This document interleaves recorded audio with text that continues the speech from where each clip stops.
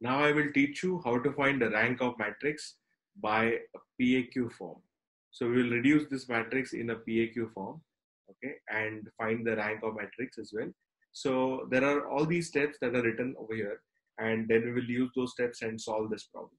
Okay, so first point here says that both row and column operations are allowed. So you can do row as well as column. Okay, that is a one thing. Then next you will write down in this form, okay, the matrix A, which is having m rows and n columns. If you see, we have 3 rows and we have 4 columns. It is written as IM AIN. Now let me write that. This is A is a matrix which is 3 cross 4. So it will be I3, right, 3 here, I3 AI4.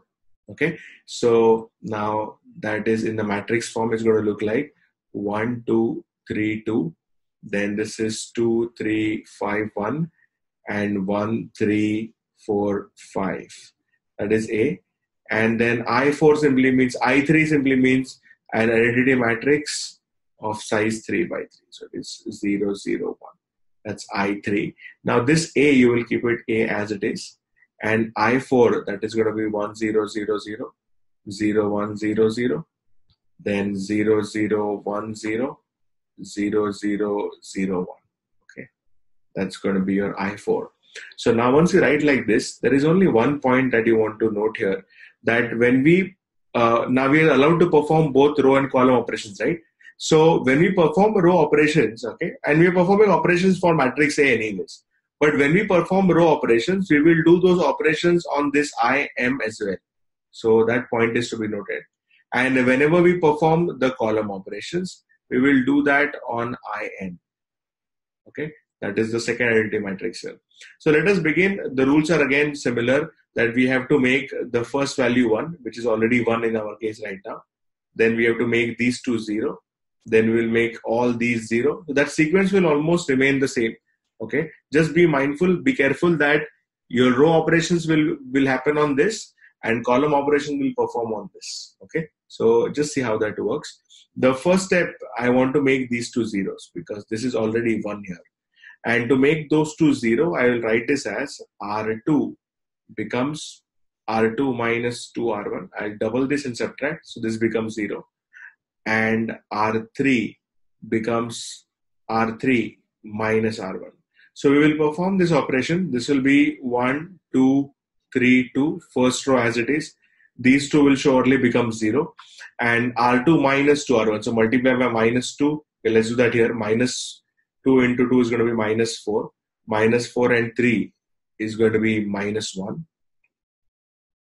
Then multiply by minus 2. This will be minus 6. And add here, that will become minus 1 again. Multiply by minus 2 here, so that will be minus 4. And 1 is going to be minus 3. So that is the second row operation.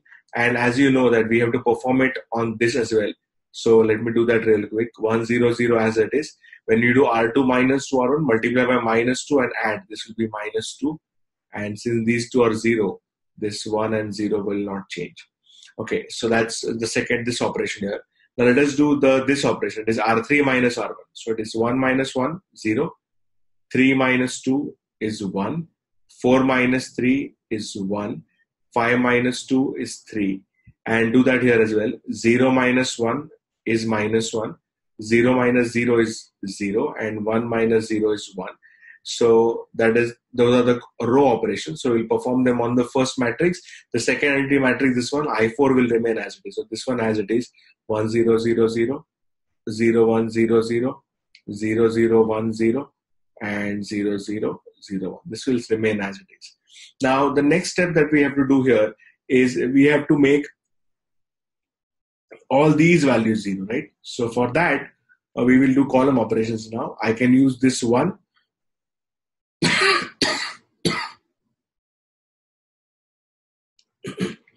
And make all of them 0. So it is going to be C2 becomes C2 minus 2C1.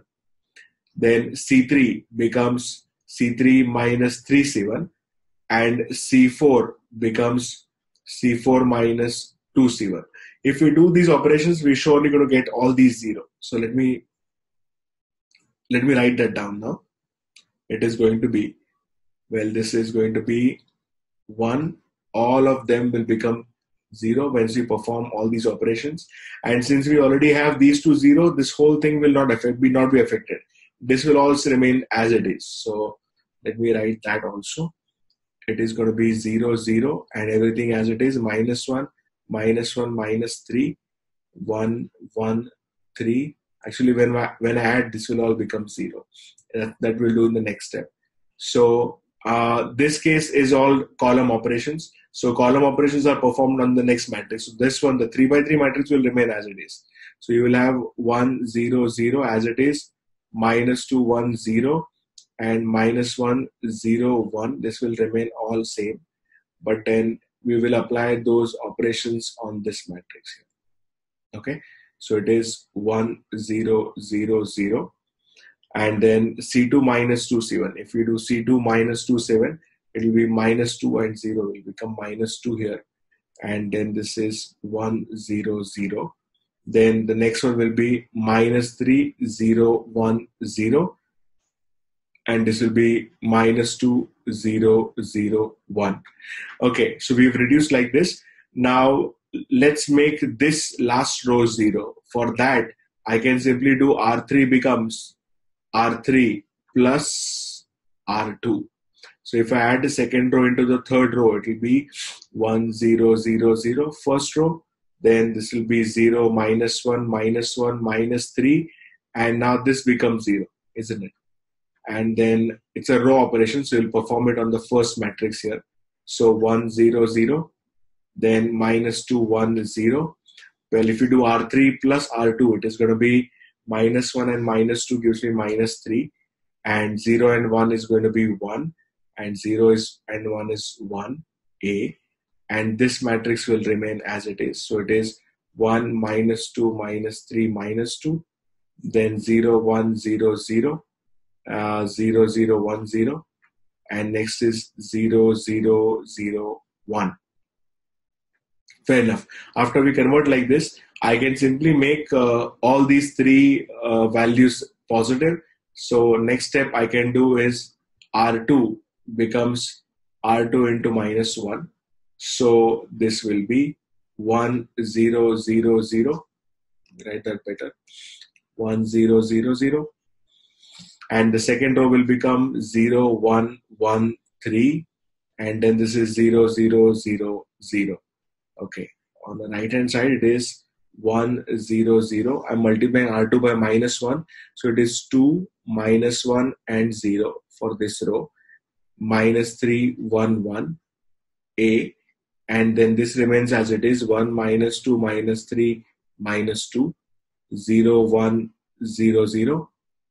0, 0, 1, 0, 0, 0, 0, 1. It is all same as the previous one because the operation we performed was a row operation, which is applicable to only this one. Okay. Now, once we do that, last thing we'll do is we have to make this 1, 0 and this 3, 0. So now we'll perform column operation here.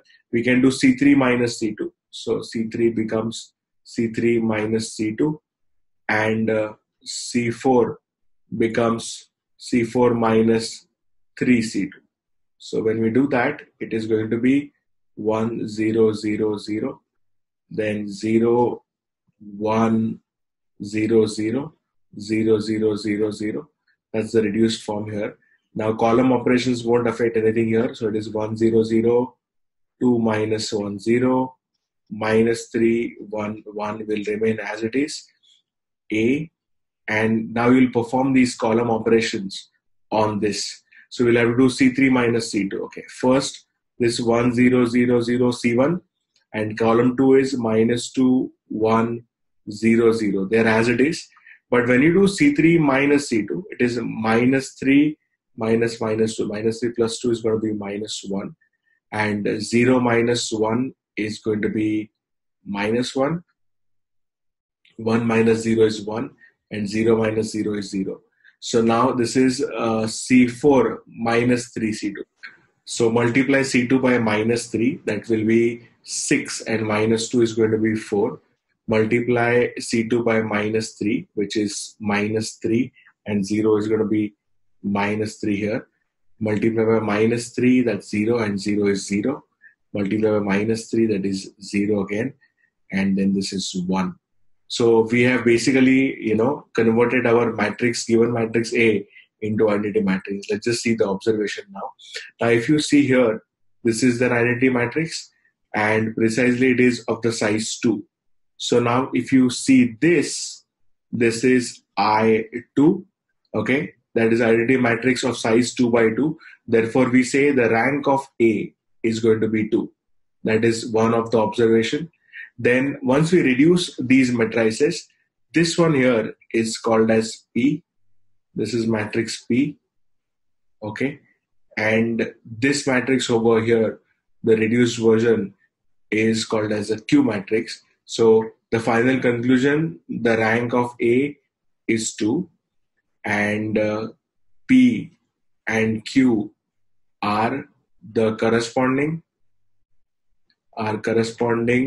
non-singular matrices. That simply means that if you find out the determinant of P and determinant of Q, the value is going to be non-zero. They're always non-zero. Just note one point, that P and Q are not going to be unique matrices. Like, every person will solve this differently. And depending on what kind of steps you take, the value of P and Q is going to be different for different solving. So what I'm trying to tell you is P and Q are not unique. Okay, they can have different answers, but then they are definitely going to be non-singular matrices.